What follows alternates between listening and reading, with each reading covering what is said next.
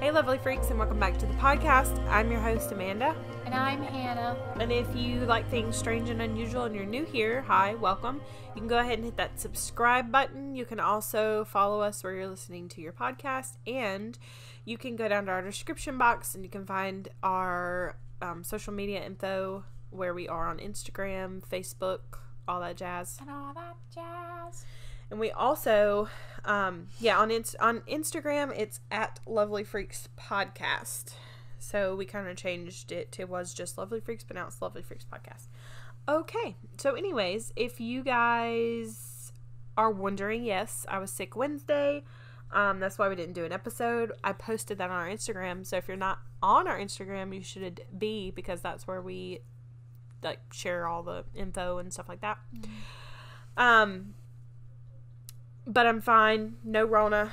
She was negative, so she was negative. She wasn't in this body. But anyways, if I'm stuffy and all that, I apologize. There will be breaks we will be taking. Just, so I can get water and stuff like that. And those will be the times that Hannah will interject. And I'll just be like, Yeah. Do you know? Yeah. So today we are talking about the Moors murders.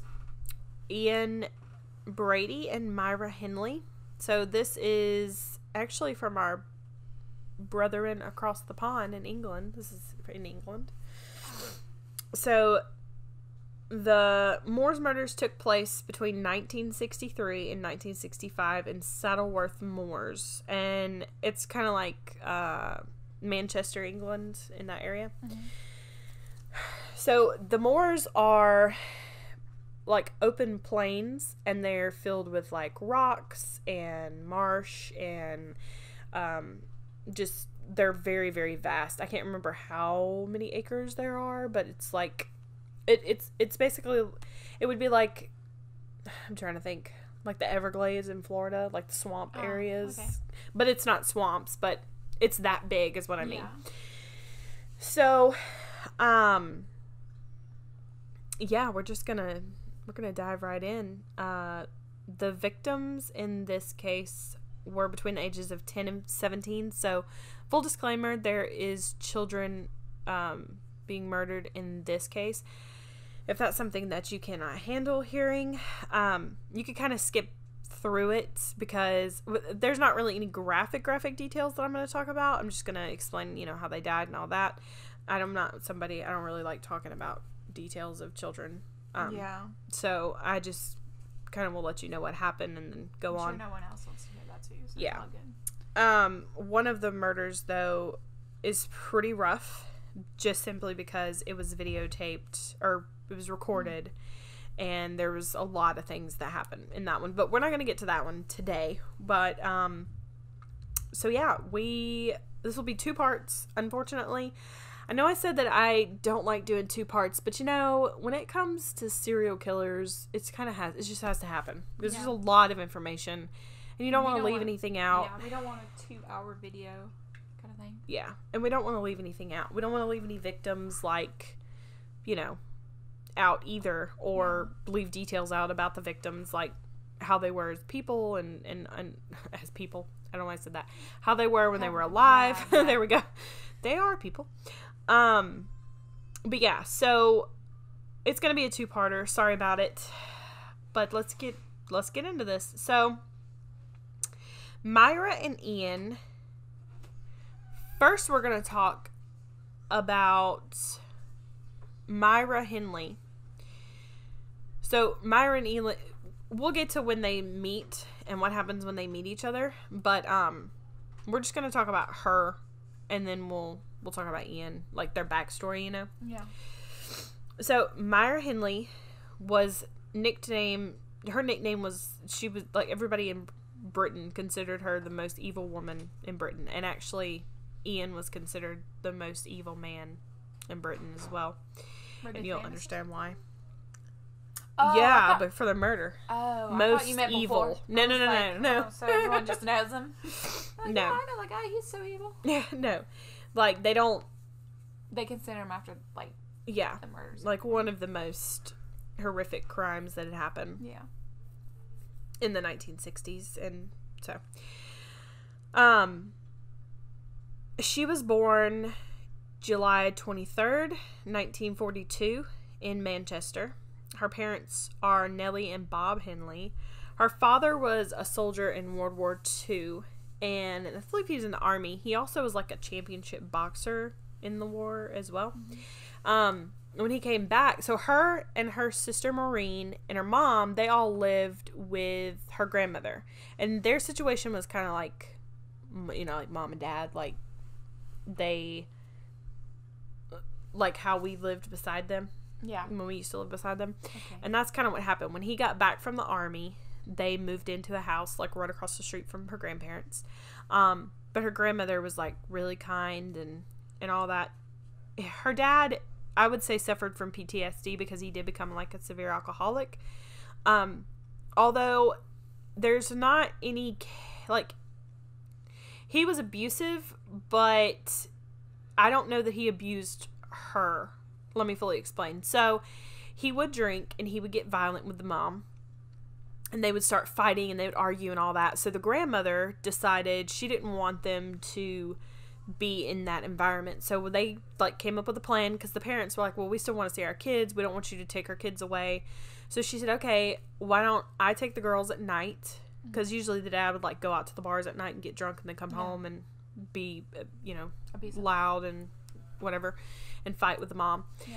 So the grandmother said, I'll take them at night, like after dinner, and they can sleep at my house, and then during the day they'll just come over there and, you know, hang out with their parents. And so that's what they did. They would spend all day with their mom and dad, or, you know, go to school, then come home, spend the day. They would eat dinner, and then after dinner they would go to their grandmother's. Then the dad would go to a pub or whatever and get wasted. That's kind of shitty though. Like he couldn't just say, well, I'll just give up alcohol, you know. Yeah, well, apparently, I mean, he was suffering as well. PTSD alcohol. wasn't a thing then, but I mean, he Yeah. was in World War II, so I'm sure he saw some shit, some yeah, like serious so. shit. So Myra lies a lot. She's a piece of trash. They both are, Ian and Myra, but she lies a lot. Sometimes over the years, she's dead now, but sometimes over the years she would say that her dad did abuse her, but then she would say, like, some accounts she would be like, yeah, my dad would abuse me like every night. When he'd come home, he would be drunk and he would hit me and he would hit my mom and my sister. Yeah. But then other times she would say, no, my dad never let a hand on me. It was just whenever he needed to spank me when I did something bad. So yeah, it's just back and forth bullshit. But the truth about him being an alcoholic is true, and about fighting with the mom, that really is true, because the grandmother, like, is like for sure that happened. So neither one of these people that we're going to talk about, Myra and Ian, the murderers, they didn't really have a shitty childhood. Not really awful. Like, it wasn't Richard Ramirez, you know, where he saw somebody get shot and he saw these pictures of people's heads being cut off. Like, it wasn't like that. It was actually kind of pretty normal. So the one thing about Myra, though, is she was taught violence at a very early age, but it was to defend herself. So her dad would teach her, like, how to box. Like, he would go in the backyard and he would teach her how to box so she could defend herself later. So it was known early on that Myra was like a fighter. Like, everybody knew, okay, you don't mess with Myra because she's going to fight you. She wasn't a bully, actually. She would fight the bullies for other kids. So I thought that was really nice of her. Yeah. And how it kind of happened was, one day she was at school and she got into a fight with some boy. He hit her. She ran back home and cried to her dad. And her dad was like, if you don't go stand up for yourself and, like, basically kick his ass, I'm gonna spank you. And so I thought that was a little strange. Yeah, that is weird. And so she did. She, like, went back to the school, kicked the boy's ass, and from that day on, everybody was like, okay, you don't mess with Myra. She's, like, you know, she's tough. She can take care of herself, kind of situation. So Myra also, one thing that did happen that kind of, I wouldn't say, like, attributed to her being crazy or whatever, I don't really know what attributed to her. Oh, I kind of do, and we'll get into that. But she did babysit, which is really odd to me. She was a fantastic babysitter, people would say, around town. Mm-hmm. And that's really weird because, I mean, obviously she murders children later on. So, in her teen years, I guess 14, 15, around in there, she was a babysitter. She also babysat this one boy who was 13. And I think one day, I can't remember the boy's name, but one day he asked her, could you go to the lake with me after school? She didn't go. She had to go do something else. But she told him, don't go by yourself. She would babysit this kid. He was like 13. She was 15. And that's weird. It is a little strange. They're kind of close in age, but like 2 years old. Yeah. Older. But anyways, so come to find out, the boy actually did go to the lake and he drowned. So she kind of felt like it was her fault because she wasn't there to watch him. Yeah. So that's one like bad thing that happened to her, I guess you could say. It was pretty traumatizing. So Myra, she also, aside from, being a liar and fighting in school and all that, she did kind of change at one point. She was a really good writer and she did really good in school, like grade wise. When she was a teen, I think she was like 16 or something like that. In 1958, she took classes at a Catholic faith school, and she did like her first communion, and she decided then that she was like gonna get really big into religion, and she started like dressing modestly. She would. So this is gonna be a serial, like she's gonna be a serial killer? Oh yeah. This does not sound like a serial killer Yeah, story. it doesn't. She was a virgin. She wanted to like keep her virginity till she was, married. She didn't believe in premarital sex. In her late teens, she decided though that she was going to kind of change things up a bit. So after she got out of the Catholic school and she left, and then she decided to, okay. She decided to dye her hair platinum blonde and start wearing like heavy makeup and stuff like that, which honestly that was kind of a thing that was going on. That was like, early 60s. So, women were like starting to wear makeup more and stuff like that. The platinum blonde thing was not a good look for her. And she's ugly as homemade sin. Homemade sin. She's really ugly. Like, and I don't feel bad at all for saying that because she's an actual piece of shit. So yeah, it was not a good look for her. But she started getting attention from guys this way. I don't know how, but whatever. She started getting attention from men, and I was going to show you a picture of her. There she is. That's her, and that's Ian. She's not too... She looks like a witch. She kind of, like her nose... Think of the Wicked Witch. I like big noses for some reason. I think they're very attractive. No, she looks like a witch. Anyways, so... And she is. She's a witch. No, she's not a witch, but she's a bitch. Yeah, I was like... You mean a bitch. Anyways, when she was 17, she got engaged to a man named Ronnie Sinclair. But shortly after they were together, like several months, I think, they decided that she said that he was too immature for her. He reminded her of her dad because he would come home and he'd have like dirt under his fingernails from working all day. And I'm like, oh, okay, yeah.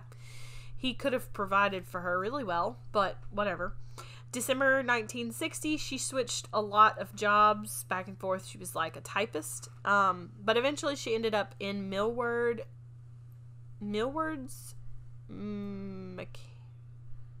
I don't know, something. And this is where she met Ian. So she ended up being a typist for some company, and that's where she met Ian. Okay. She claimed that it was love at first sight. However, Ian did not call it love at first sight. We'll get into that, but also, like, he didn't really like her, like, at all. And even, like, later on, he says he was never really attracted to her. They were together. they had sex, you know, they murdered together, Yeah. but he was like, yeah, he didn't really love her. That's weird. It was weird. So let's talk about Ian now. Ian Brady is known as the most hated man in England. Obviously, she's the most hated woman, he's the most hated man. He was born January 2nd, Mom's birthday. Oh. In 1938. Sorry, Mom. He's a... What are they? Capricorn. Capricorn, yeah. Yes. He was born in Glasgow, Scotland, so he's Scottish. His mother was 19. Her name was Maggie Stewart. And she was an unmarried waitress. So he didn't really know his father, and he says that like he never knew him. So I think she just got pregnant and just never told the man or whatever. A weird thing though, his mother couldn't really take care of him. She was 19. She was trying to work and take care of him at the same time. It was just hard on her. So she put an ad in the paper saying that she wanted someone to adopt him, but it was an open adoption, and she would pay them, I think it was £1 a week to watch him and like basically live there. But you know, she still wanted to have something to do with him. So she wanted to be able to come over every day. She wanted to be able to see him whenever she wanted to and know that that was his mother. Okay. So, and I kind of get it because she was struggling. She Yeah. needed to work, but she didn't have anybody to watch him. Sometimes she would have to work nights or both. Yeah. So, yeah, this was an idea. So, Mary and John Sloan decided to adopt him or do this, like, deal that they had worked out. Ian was 4 months old when this happened, so they got him pretty early on. He knew that they, like, right off the bat, as he was growing up, he knew that they weren't his real parents and that was his mother, Maggie. But he still called Mary and John Ma and Da. Yeah, so Mom and Dad.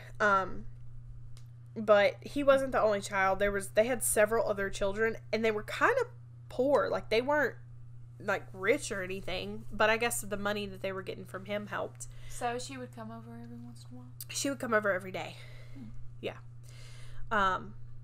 He actually said, like, and that's the thing, I don't like Ian Brady by no stretch of the imagination, but I like the fact that he doesn't say, this is the reason that I am the way I am. No, like, straight off the bat, and we'll get into it later in part 2, but he's like, nah, I just did those things because I hate, I'm evil. I just did it because I'm evil. And nothing attributed to me being this way. I just am how I am. He said nothing in my childhood. He's like, actually, my childhood was really kind of awesome. He said that the people that adopted him or whatever, Mary and John, they spoiled him. And he was like, it's kind of weird because they were not rich. They weren't well off, but they took really good care of me and all my other siblings adopted, or, It sounds like him and her have a like they were born that way? I don't know. It's weird. No. I'm saying, like, it's weird because they don't know who their mom and dad is, kind of like situation. Like, they're both, because her grandmother raised her, but well, no, I mean her house. But you know what I'm saying? You're weird? saying, that that is a little. I didn't realize that. That just hit me. Yeah. Maybe that's what they bonded over. Yeah. I didn't realize that. Huh.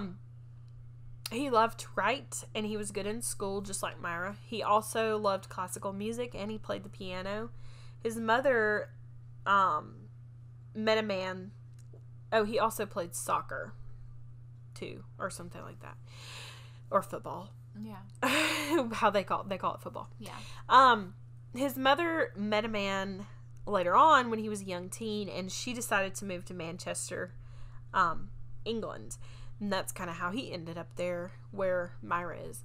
So Ian started playing. At this point, he would talk to his mom every day, but this man was like really good to her, and he was really good to Ian. And he even took his last name, so that's how he ended up with the last name Brady, because the man's name was Brady, his last name. So, he was really good to them. So Ian didn't get upset that she had to move. And I guess it was something to do with the man, with his job or something like that. They had to move to Manchester. But he wanted to stay with his siblings. He wanted to stay in the school that he was at. So he tried to give it a shot, just staying there, not going with his mom. But they talked like every day. And it's not like she just abandoned him and left. He also, at this point though, was starting to like play with knives, kind of become like a bully, which boys playing with knives, I mean, my son has like, I don't know, 7 knives, so that's not a big deal. But he was becoming a bully in school, and he was making kids like fight each other. Like he would make kids fight each other. Yeah. It's weird. Really odd. He admits that there was, well, okay. So he said one time that there was a rumor going around that he tied a boy to a tree and put like newspaper around his feet and all that, and was going to set him on fire. Well, the boy, still to this day, he claims that actually did happen. His friends stopped him from actually catching him on fire, obviously, the other people that were around. But the other people that were around and Ian said that didn't happen. They're like, no, that never happened.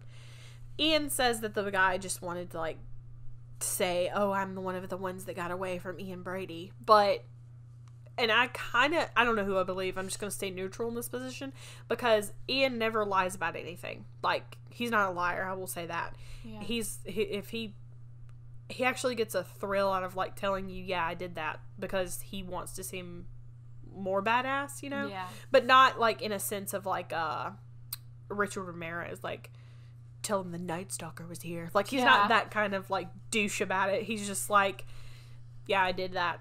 Like, and so he would have said, yeah, I did that, just to get more, I don't know. Clout. Yeah, there you go. Yeah, more clout. So his first girlfriend was when he was 11, and at an early age, he said that he enjoyed violence when it came to kissing or anything else. I don't think he was doing other stuff at 11, but he said that he would like violently kiss someone, like to the point where like their teeth were knocking, blood was being drawn, like, yeah, really bad. So in 1950, his mother married Patrick Brady, the guy that she moved with, and that was how he got that last name. At this point, he is probably like early teens and starts doing break-ins with a small gang that he had started. At age 15, he left school. Some people say that he was like obsessed with the Nazis and like all the Nazi stuff, but he doesn't ever say that he was obsessed with it. He just says that he was interested in it and he would read books about it, but that didn't mean that he was like a Nazi or, you know, nothing like that. Yeah. Or that he like loved Hitler. Him and his gang of thieves got caught because someone snitched on them. And this part's crazy. So somebody had snitched on them that I guess was in the gang or whatever, didn't want to be in it anymore, whatever. He waited 10 years, went to this man's house, went up to the apartment, was about to knock on it and shoot the guy in the head. And he said, luckily, Ian says, at that moment, a woman stepped out and was beating her rug, like, you know, beating the dirt off of it over her balcony. And it was in that moment that he realized, I can't shoot this guy. She'll see. I'll go to prison. So he just walked away. He was like, it's so crazy how little things can keep someone alive. And I was like, what the fuck? So, you know, that guy's got to be like later on thinking, I was that guy. Like, he was probably like kissing the woman who was taking out the rug. Thank you so much. Thank you so much. There's some articles that say that he, around 16 or 17, he started like having hallucinations, and psychologists later would diagnose him with paranoid schizophrenia, which kind of makes sense. He discovered when he was a teen also that he was bi, and this kind of Myra discovered then that she was bi too, so that's kind of something they had in common. So now we're going to talk about them together. Myra was 18. I don't know why I said it the high pitched. Ian was 23 when they met in 1961. like we said before, she was infatuated with Ian. She would write about him in her diary. I hope he loves me. Oh. We will be married someday. Like, that kind of infatuated. Almost, like, to the point of obsession. She also watched him for months before actually talking to him. And she thought, like, he was, like, this cool rebel guy, you know, like, this mysterious dude in the background. Ian had explosive outbursts, like, at work, and people thought he was, like, crazy, kind of. He finally made a move on her, though, at the Christmas party. They, like, started dancing and stuff. Ian and Myra would go on dates together, like, to the movies and stuff like that. Brady then gave her, like, a lot of... Brady. He gave her, like, a lot of material to read, and they spent their work lunch breaks reading material about Nazis. So they would read, like, Nazi books and stuff like that. Great times. So romantic. She was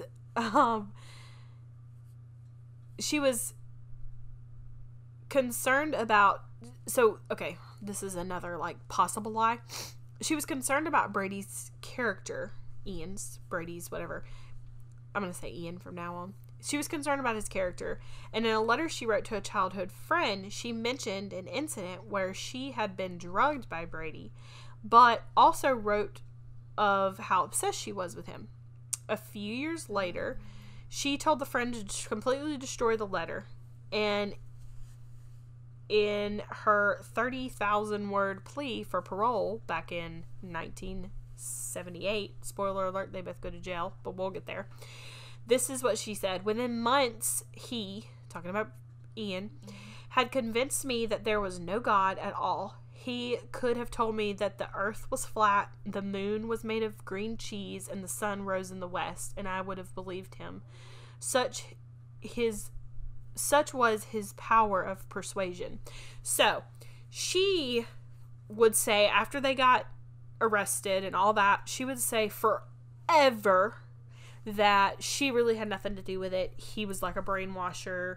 He was just really good at persuasion. Yeah. He just kind of made her do this stuff. And there were people that believed her. There were people that, like, were like, yeah, I can see that. Like, because of how she was raised and all that. Yeah. But I just want to let you guys know, right fucking now, she is a piece of shit, because in one of the little girl that they murder, I won't go into detail about it, but there's a recording, and in the recording, she's in there too, thoroughly enjoying herself with the torture that they're putting in this little girl through. Okay. Yeah. So, fuck you, Myra. You're a lying hoe.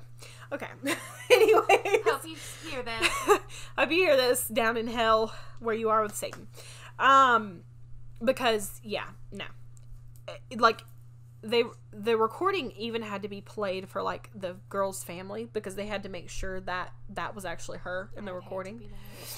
And it was so bad that, like, even the officer was like, it was like the worst. Like, he has nightmares about it. He would have nightmares about it of how bad it was, because they tortured her, raped her, all this other stuff. And she was 10. So yeah, you can go screw yourself right off. Yeah, I think it would be a lot if somebody could manipulate me to do that to a 10-year-old. Exactly. And also, just, like, not cringe. Like, if she's seeming like she's happy, I would understand if she was, like, standing in the corner and, like, every time something happens, she's, like, you know, looking like she's disturbed. Yeah. Maybe I would understand. Maybe if he was like, I'm gonna kill you if you don't do this. Yeah. But, nah. I think even at one point she said that he would threaten her. But then she would say later on, no, he didn't. She's just a lying sack of crap. Anyways, she would say the whole time that they were together, he pretty much convinced her that God was not real, because he didn't believe in religion, like, from day one. Like, he never believed in it. He believed that religion was a lie. She said that their first sexual encounter, he explained how he liked to be dominating in the bedroom. She would have bruises and bite marks all over her, and he introduced her basically to BDSM, which is perfectly fine. Yeah. Just because you like BDSM doesn't mean you're a psychopath. In this case, it did.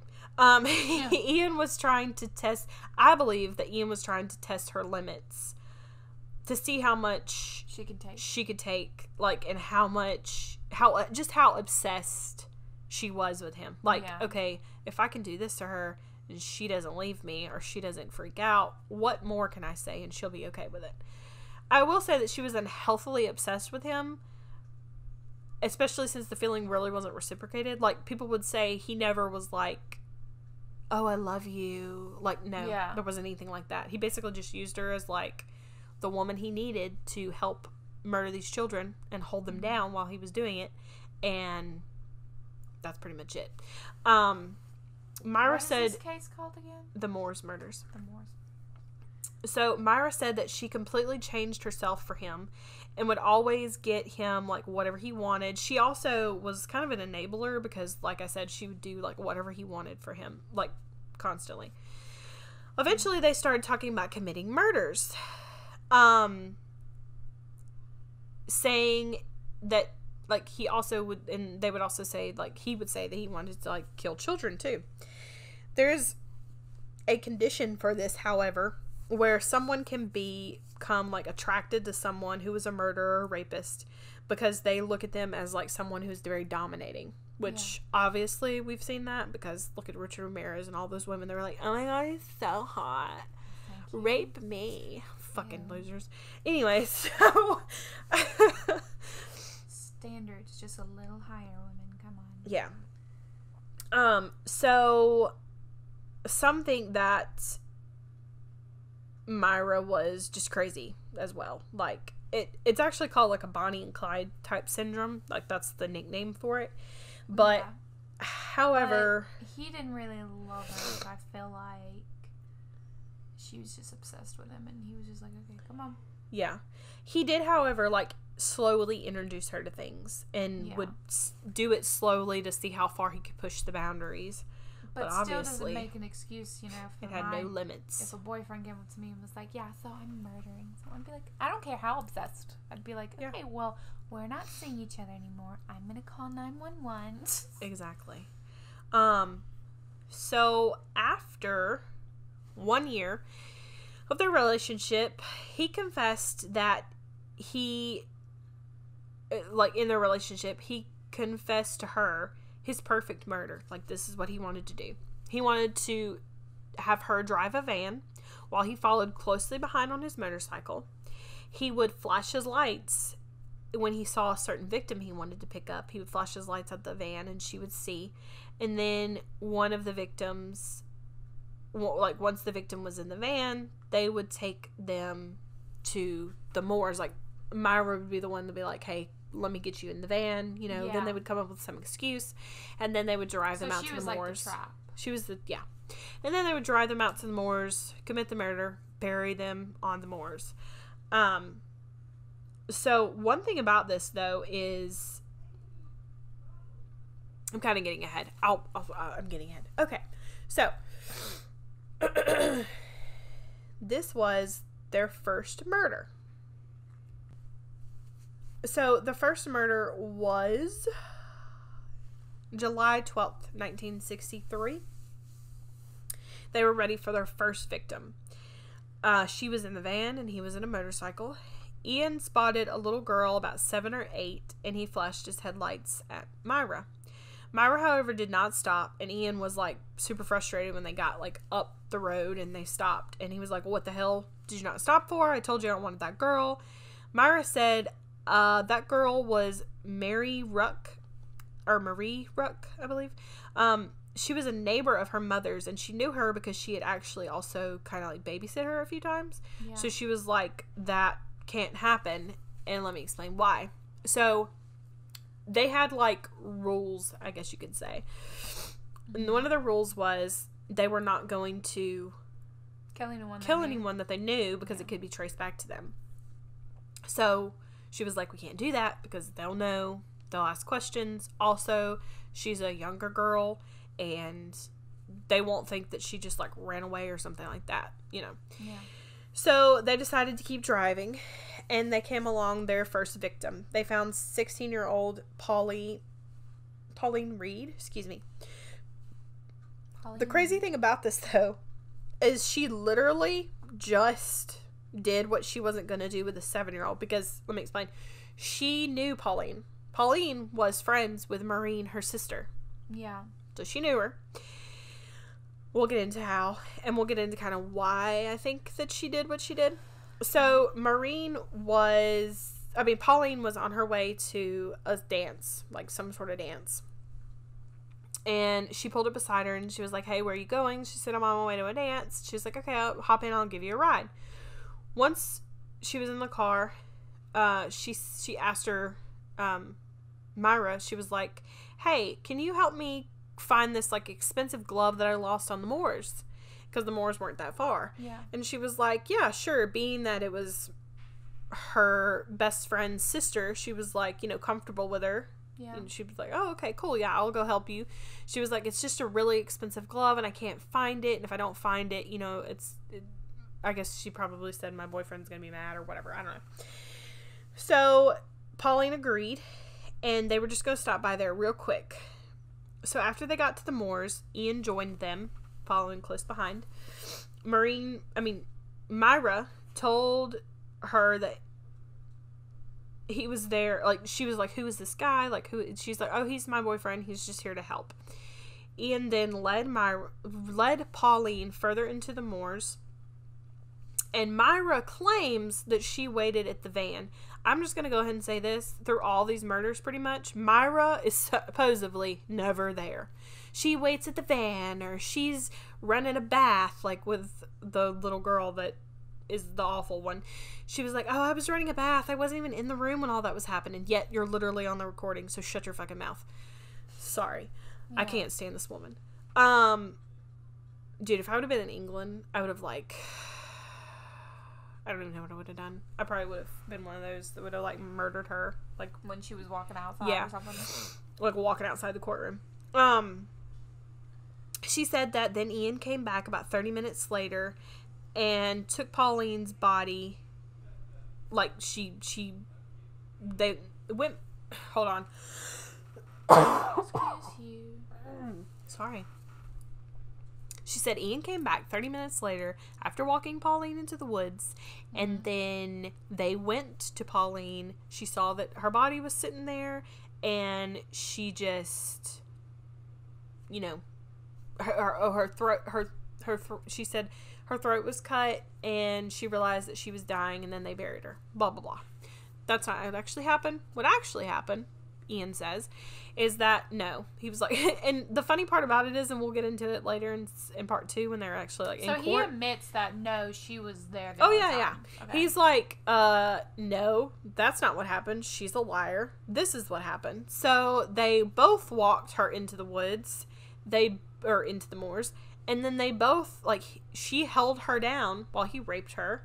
Yeah. The 16-year-old, and then she actually sexually assaulted her as well. Then he says, I'm laughing because it's ridiculous how much she's lying. Totally non-implicated herself into this. And then she just did it so she could try to get parole and get out early. So then what happened was, after he slit her throat, but she had not died yet. So she was kind of still in and out. She snatched a necklace off of her, and she was like, No. I'm sorry. I'm way off. Hold on. Oh. I'm getting excited because this part's crazy as shit. This reminds me of a movie. Okay. Back up. They rape her. She gets her clothes back on. Then she snatches a necklace off of her, and it was some necklace that, her mom gave her or whatever. There was no significance. But Myra said, "You're not going to need this where you're going." Ian got pissed because he liked the element of surprise, and he didn't like for anybody to know that they were going to die. Yeah. So he slaps Myra in the face. Yeah. Weird. The girl's probably like, what the heck is going on? Yeah. Yeah, he slaps Myra in the face, and then she says, "Well, this is Pauline Reed." And Ian's like, what? Come to find out, Pauline supposedly had a thing going on with her sister's boyfriend, but it was never confirmed that they did. So that's pretty much the reason why she picked her, because she thought, this bitch has been cheating on my sister's boyfriend, they've been together, and I'm gonna kill her. Needless to say, Ian was pissed about this because they broke their first rule, which was don't get anybody that we know, anybody that can trace us back to. So he was super upset. So then he slits her throat, and then he goes and gets the shovel. They bury her in the moors. Myra claimed when they were on their way back into town that she passed by Pauline's mother and the older brother, and that they were searching for her, but they, passed by them. But the brother says later on that's probably impossible. She had to be lying about that because they weren't even out there searching for her at that time. That was just something she threw in there to try to be more maniacal, whatever. I don't like this girl. She also, so they got back home. Yeah. Oh, they went to a movie, after the murder.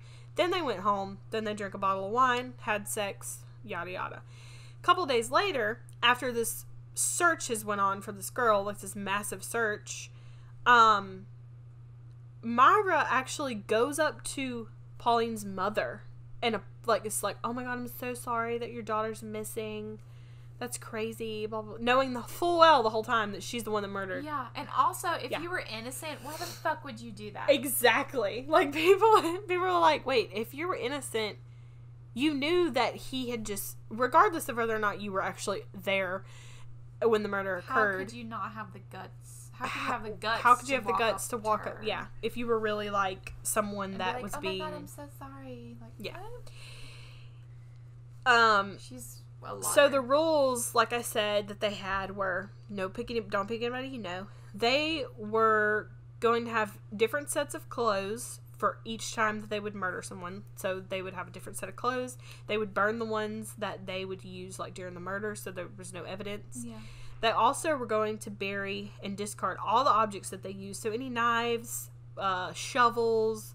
They took license plates off of cars. He's actually a genius, to be perfectly honest. He reminds me of Ed Kemper. He's very smart and intelligent. Yeah. Unfortunately, he could have used his intelligence to be a doctor, but he decided to go another route. So he actually had a really good idea in doing this. He also took stuff that they couldn't burn or stuff that they couldn't bury. He would put in a bag and take it to a train station in a locker, and he would keep it in a locker, a locked locker. Oh, okay. That's smart. Myra claims that she doesn't ever know what was in the bag, but I'm pretty sure she did, so whatever. So they were a really odd couple. Myra is said to have, they had kind of an open relationship, so she is so stupid. She actually started having sex with a cop, after their first murder. What? Yeah. Ian actually had to threaten to beat his ass, if you don't leave my girlfriend alone type thing, I'll beat your ass kind of deal. And so he kind of left. But it's crazy to me why would she how much she puts this whole situation into jeopardy. And he keeps her around. I mean, I know he just keeps her around probably because he needs somebody to hold the kids down, and he needs somebody that's okay with doing this. It's not like he's gonna find any other girl that's gonna be yeah, I'll do that for you. But I'm just dude, I would have just done it. I would have been you know what? We're done. You're an idiot. Okay? But he doesn't. He keeps her around. Yeah, she sleeps with the cop. She then, after this whole scenario and he threatens to beat the cop's ass and all that, she purchases a gun and she threatens Ian with it, which apparently they had fought all the time, so this wasn't unusual. They also would have super hate sex and crazy beat each other up type sex or whatever. They decided during one of these hate sex times that they were gonna get another kid, kill another kid. So they were laying there. Ian says that they were just laying there naked in bed, and they were yeah. He was yeah, I want to get another kid to kill. And she was okay, sure, let's do that. And he was but this time I need it younger because I don't want to have to struggle we had to struggle with her because it was too much of a struggle. And she was oh yeah, I totally agree. All this bullshit. So yeah.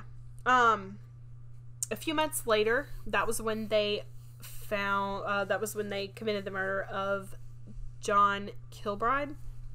He was a 12-year-old boy. Sorry. This was on November 23rd, 1963. He was working at a shop to get more money.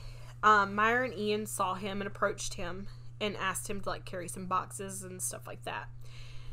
Once John was inside the car, Ian said that they would have to like take a detour because they told him, hey, if you help us with these boxes and you help us go find this glove that she's missing, they use the glove thing again, we'll give you a bottle of sherry and you can take it back to your parents, you know, as like a thank you. Yeah. And so he was like, okay, cool. So then they went to the moors, and when they reached the moors, Ian said that he could tell that John was starting to get like really nervous because he wasn't like the type of boy that like would go with people, you know, especially guys.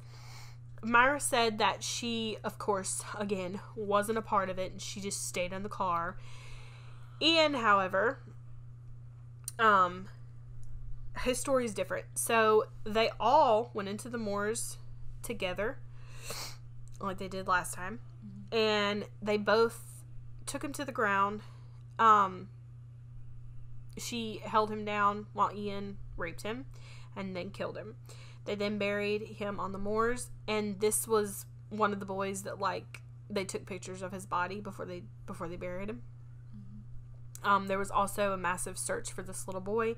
John's mother said that later on she would say that she didn't ever tell him like to stay away from women. She would always tell him, you know, you need to stay away from men, don't go anywhere with a man or something like that. But there was a woman. Myra was the one that was doing it, and Ian was just in the car.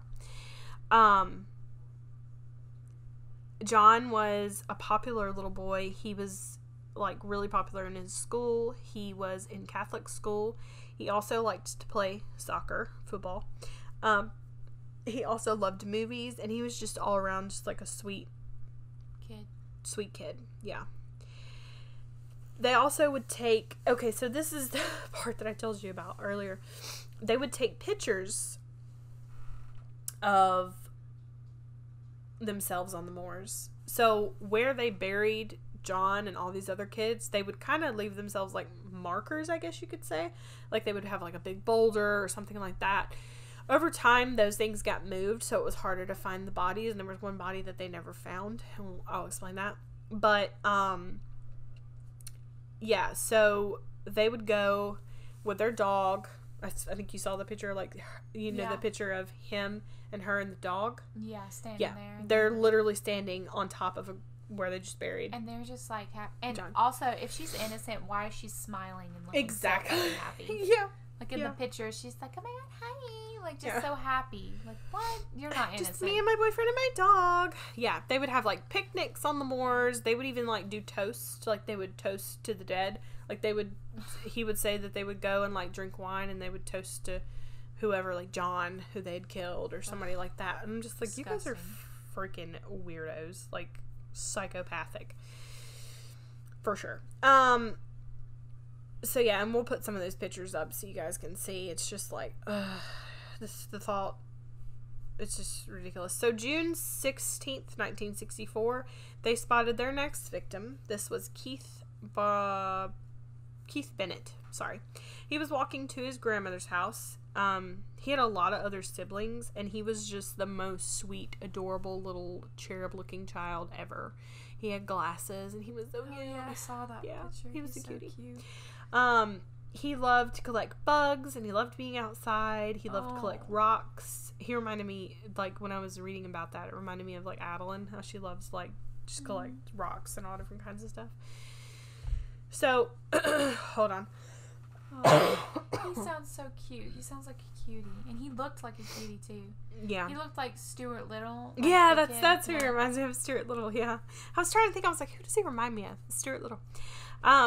According to Myra, they told him to help with boxes again, and they would take him to his grandmother's house afterwards. Once in the van, they drove to the moors. They used the glove trick again, and Ian says, though, that he wasn't in the van, that he was waiting, like, down the street, which kind of makes more sense, because if he was in the van, why would a kid get in the van and be okay? Like, they would just be like, oh, no, I'm gonna get out. So he always says that he was never anywhere around whenever she was doing what she needed to do. I kind of believe it. I don't really care. It doesn't matter. Of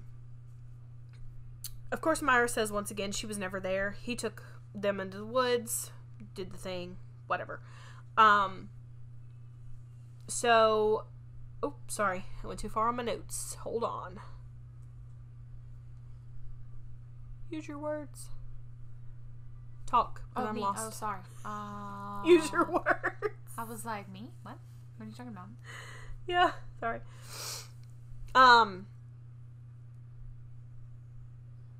So he was at the cemetery? He's like, he was waiting at the cemetery? You mean at the Moors? At the Moors? Sorry. Yeah. I mean, No, he says he was waiting down the street, and then he, like, hopped in the car once they got down the road. Okay. So... And she wasn't there? Where was she?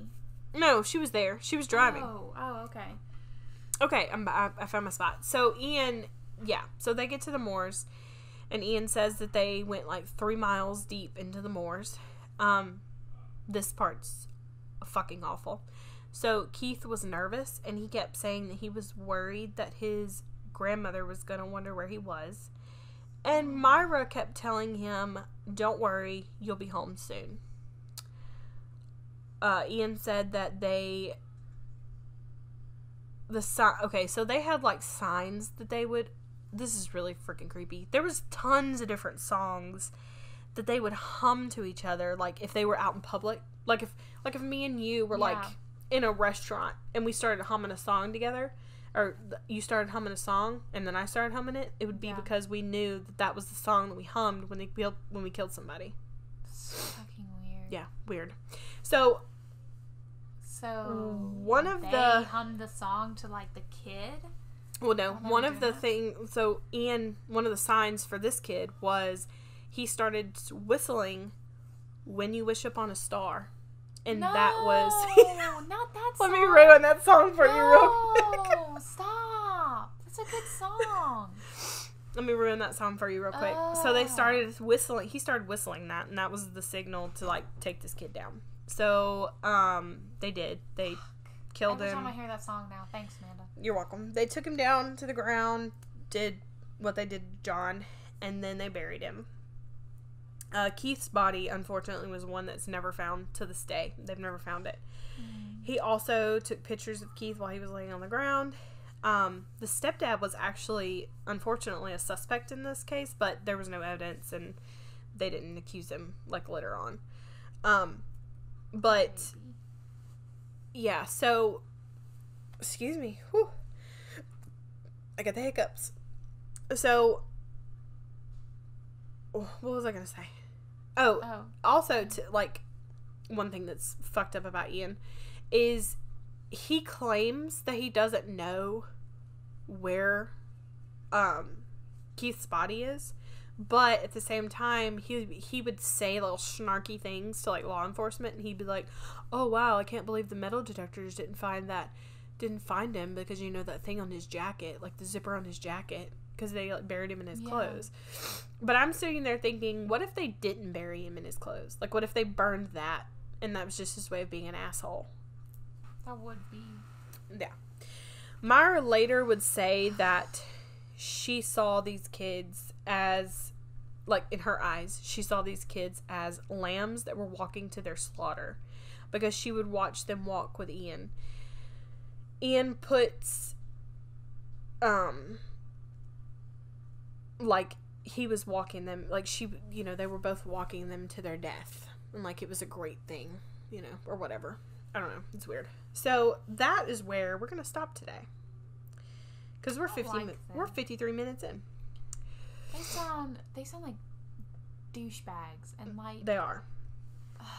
They're pretty awful. And the next one that we're gonna talk about is Leslie Ann Downey, and she's the 10-year-old that they recorded, and it's really bad. Like, I will. I'm just going to say one thing that she says, and I'll probably mention it again, but in the recording, you can hear her say, I want my mommy. Oh. Yeah. And, like, that gives me chills and makes me want to cry. Yeah. Because it's just, like, how can you do that? Yeah. To anyone, let alone a kid. But, yeah, they're pretty awful, terrible humans. Oh, I'll say another thing, just a little tidbit for next episode, too.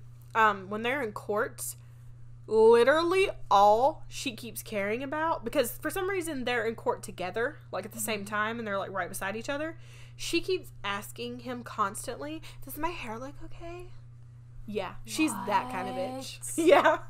You're being convicted to Yeah. murder, sweetie. I don't think She, no like, one cares about your fucking hair. During court, they would whisper to each other and like laugh with each other and stuff. Just like shit, like complete shit bags. Like by the time this is over with, you're gonna be like, I literally hate these. Like I want to just go to hell for a moment so I can be like, ha, you're getting what you deserve. All right, bye, and then go back. Make sure to put a pineapple up their ass. Yeah. Because they're the worst human beings on planet Earth. Like, I can't even. Like, I already don't like them. Yeah. I really don't like that woman. It's really bad. It's not even like a cute Bonnie and Clyde situation at this point. It's just like you guys are just evil pieces of shit. Yeah. Like, yeah. Anyways, so yeah, that is part 1. And we will have part 2 maybe Wednesday. We could do it Wednesday. Yeah. I'm going to get a lot of cases done this weekend. Like, I want to go ahead and, because I already have another one and I just want to have some lined up for, like, if I ever get sick, maybe I can just, like, send you the script and you could do one. Yeah. Or, you know, something like that. So, yeah, that's pretty much it. I don't think we have anything else to talk about either. So we'll see you guys Wednesday, and then Friday, you know, we'll do some more. Oh, we did get a comment on one of our videos, and I believe it was a girl, maybe it was a guy, I don't know. The person asked if we would do Rodney Reed, and I didn't know about that case, but I started reading into it. It's pretty interesting, so we might do that one. I don't know that. I don't think I know that case. I believe it. I didn't read fully into it, but I know that he's like they commented on the Scott Peterson case, yeah, about whether he was convicted or not, or whether he was guilty or not. Yeah. And so that's kind of like another situation. Like this guy, there's a lot of people that think he's innocent, and there's some people think he's guilty. So it was kind of that situation. But I don't think it was his wife or girlfriend. Maybe, I don't know. I didn't read that much into it. I just kind of saw like the cliff notes of Google, I guess you could say. Okay.